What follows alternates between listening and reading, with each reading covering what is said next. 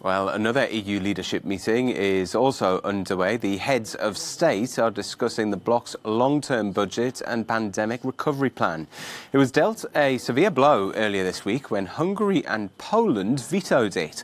Their bloc was in protest against the rule of law being tied to the distribution of funds. Slovenia has also rejected the EU's stance on the matter. Romania reminded all three nations that their position is having a negative impact on all EU citizens. The European Parliament is refusing to back down on the condition. Let's cross straight over to Brussels, where we can speak to our political editor, Darren McCaffrey. Good evening to you, Darren. As things stand, the talks are deadlocked. But what tools and methods can the leaders use in order to persuade Poland and Hungary to finally sign off on this budget?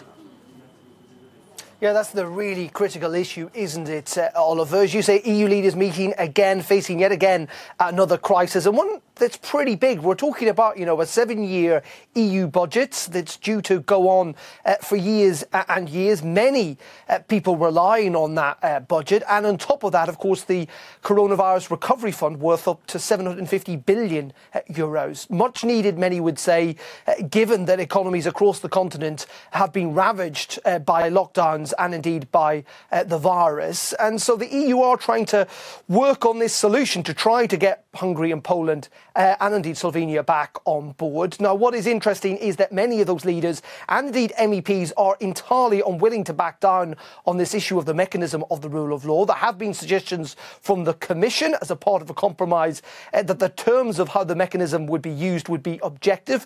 This mechanism, in part, of course, would potentially stop the transfer of funds from Brussels to certain EU countries if they were found to be in breach of rule of law issues such as judicial independence and media plurality. But there are others suggesting that they need to take this further, Oliver, potentially that the EU countries may well need to find mechanisms outside of the EU altogether to redistribute this money, excluding Poland and Hungary, trying to hit those countries where it hurts hardest in their pocket. That would be a pretty bold and a pretty unprecedented move for them to do so. But it is a sign, I think, of just how important many view this budget and indeed the coronavirus recovery fund.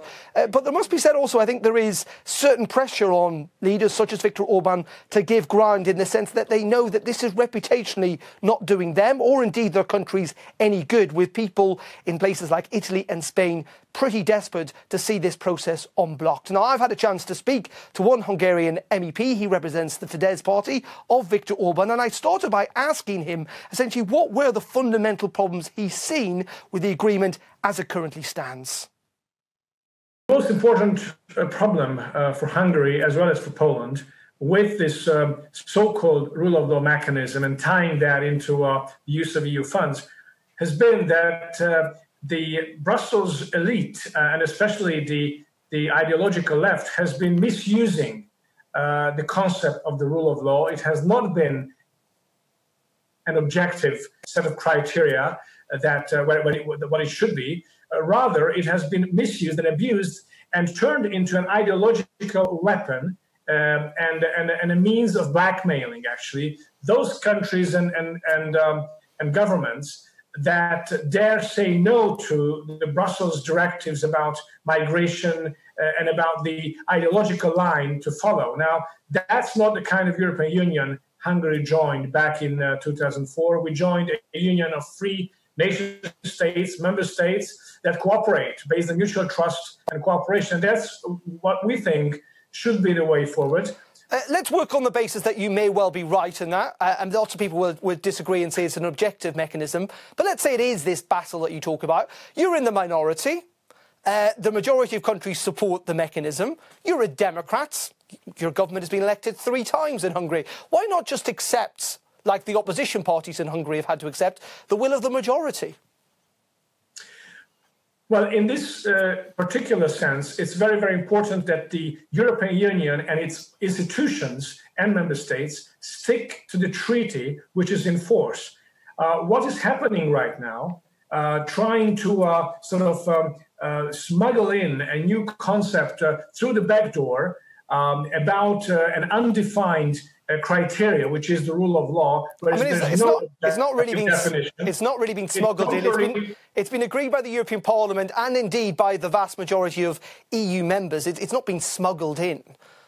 A relative majority, but not unanimously. Now, the treaty states very clearly that about the multi-annual financial framework, and in this particular case, the Next Generation EU, which is a large recovery fund, and it's in the common European interest, there must be unanimous agreement. Now, there is no agreement about anything until everything is agreed upon, every detail. And this detail is a very important detail. Hungary has had a very negative experience over the past 2 years about how the rule of law has been abused and misused against us.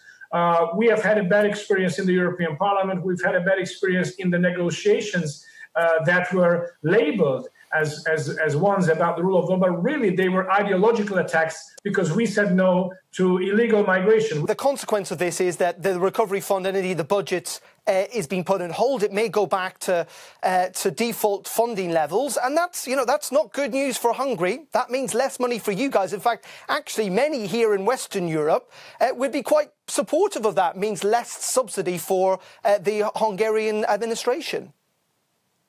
Listen, it's a question of principle. It's not a question of money primarily. The principle of the European Union must be mutual respect and an equality between member states. Unanimity, as it's written in the treaties in certain particular cases, is there for a reason.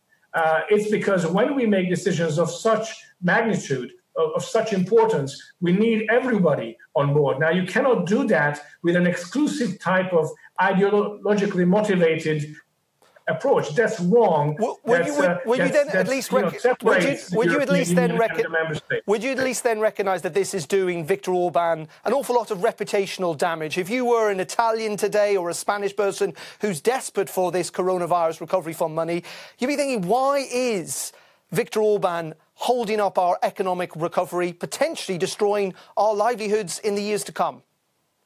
Hungary has been a strong supporter of helping the countries in need, especially the southern countries in the European Union. They are the ones who are in most need of quick financial assistance. The Hungarian economy is in better shape, but we show solidarity towards them. And so out of that, we are fully supportive. We're fully supportive of the recovery fund and the MFF, based on objective and mutually acceptable rules. The responsibility for this trouble right now lies with those who break the treaty that governs the European Union and want to enforce an ideologically biased approach onto everybody. That's contrary to the founding principles of the European Union.